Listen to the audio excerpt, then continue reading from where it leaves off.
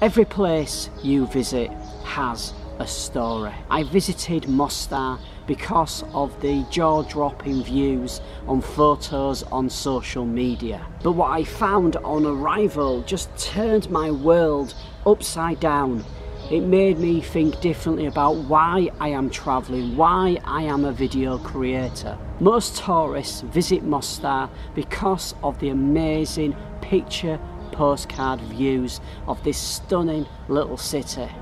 But behind those views there is a story of courage, bravery and determination. I didn't realise this until I arrived in the city, but this location was the forefront of the Bosnian War between 1992 and 95. In this city alone, people who lived and worked here, over 2,000 people died. Families were taken from their homes, women were raped, Muslims were persecuted.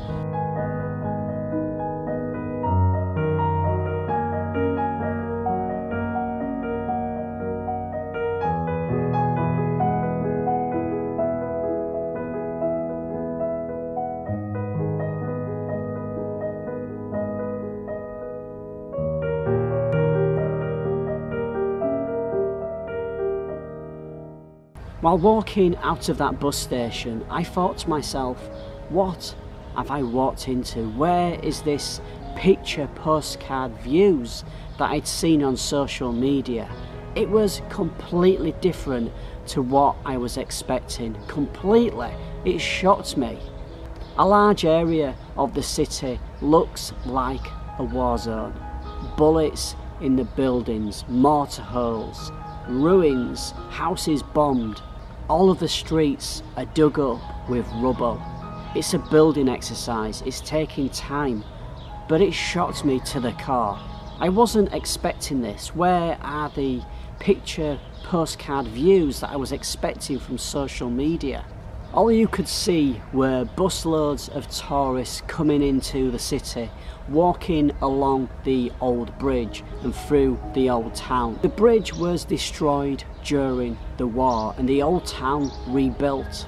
But you wouldn't think that looking at it. It looks like a bridge from the 14th, 15th, 16th century. Very few people were visiting the War and Genocide Museum, and also very few people were walking around the streets.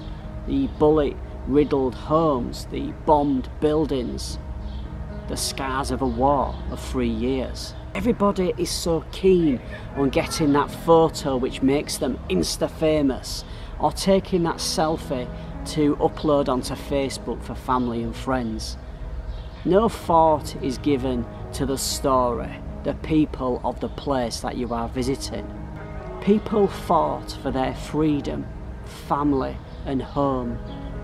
And we don't think that as a tourist. We just visit for the views, for the scenery, for the selfies, for the Instagram photos, for the social media.